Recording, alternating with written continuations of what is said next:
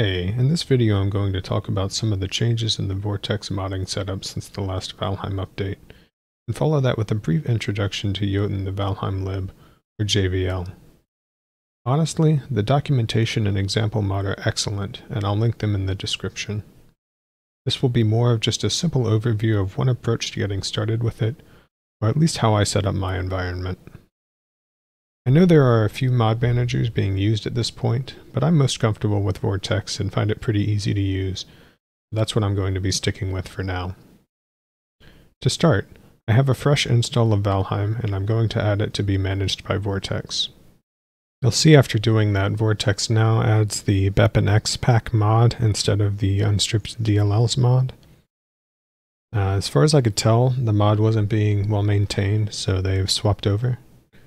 The setup is almost exactly the same after this, except you will no longer have an unstripped managed folder, and instead will now have an unstripped corelib folder to contain the unstripped DLLs.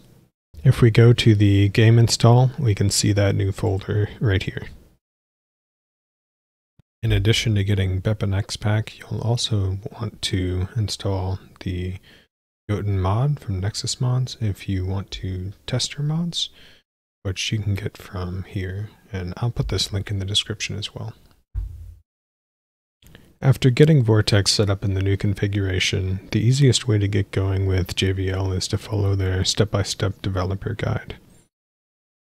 First, if you do not have Visual Studio, you need to grab Visual Studio 2019 and install the desktop development package. I'll link this also. After that, we are going to use the provided modstub repository to create a JVL project.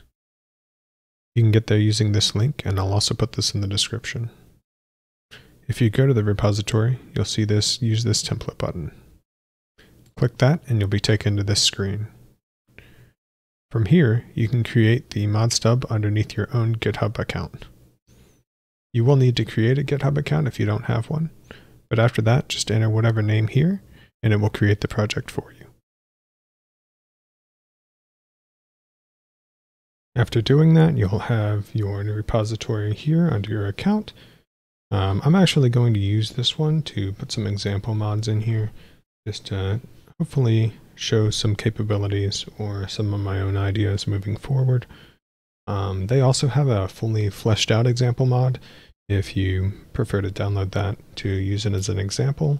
It's pretty extensive and it shows a lot of the capabilities of the library, so I'll put a link to that in the description, and it really helps me get started, and hopefully it will help any of you.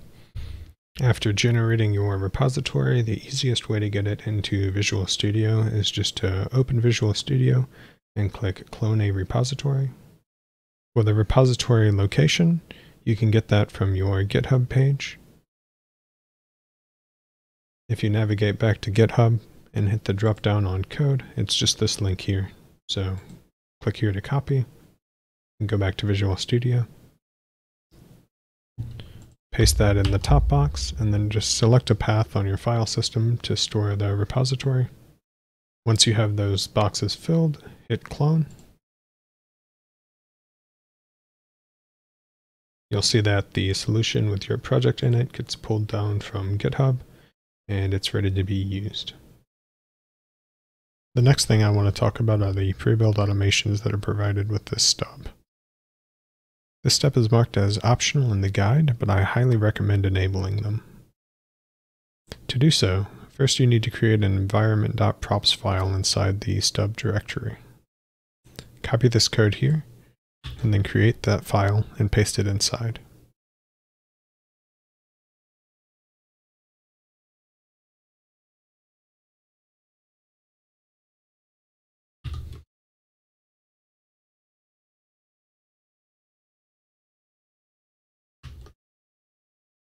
Replace the install directory with your game install directory.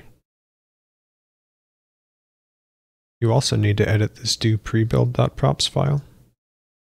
So open that and replace this false with true.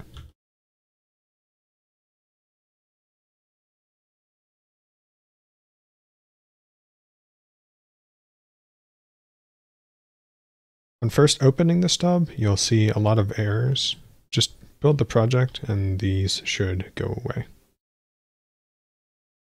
If the errors do not go away after building the project, close the entire solution and reopen it, and then rebuild the project again.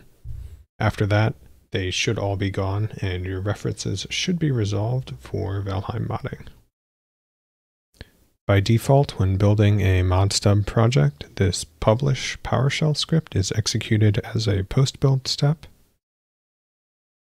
If you want to change this script, you can edit it here, or you can remove that post-build step if you don't want it to execute. But what it gives you is basically what is listed here on this post-build automation screen. It automatically installs your mod into your plugins directory and then sets it up for debugging. I'm not going to cover debugging here, but it's pretty useful for ironing out your mod execution, and the article linked on this page is a good introduction to that. So I'll put that below also. When you do your build, your mod will be called Jotunn mod stub, so you'll want to come in here and rename anything to what you want your mod to be called, and restructure this project however you want it before actually publishing your mod. I'm not going to talk about too much more of the guide right now, as it is really well written, and I think it covers a lot of the points pretty well through the text. But the last thing I want to hit on is this project template in Visual Studio. Whereas you selected the .NET Framework project template previously, the Jotunn devs have provided a new template that gives you a Jotunn modding base instead of just a pure .NET setup. It's very useful, but it takes a couple steps to enable it in Visual Studio, and I just wanted to demonstrate the process. So to do that, you use this link here. Grab this whole zip file, and you're going to put this into your Visual Studio template location. The easiest way to do that is to go back to Visual Studio, then search for templates.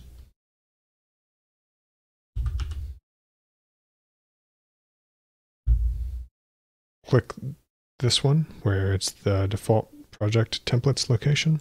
You should have a window pop up with variables something like this with your username provided in here. If you click this button, it will take you to that file location, and you can paste the entire zip file into that spot. After opening that file, go into Visual C# and paste the zip file there. After adding the template, when you go to New Project, you should have it show up in your project list.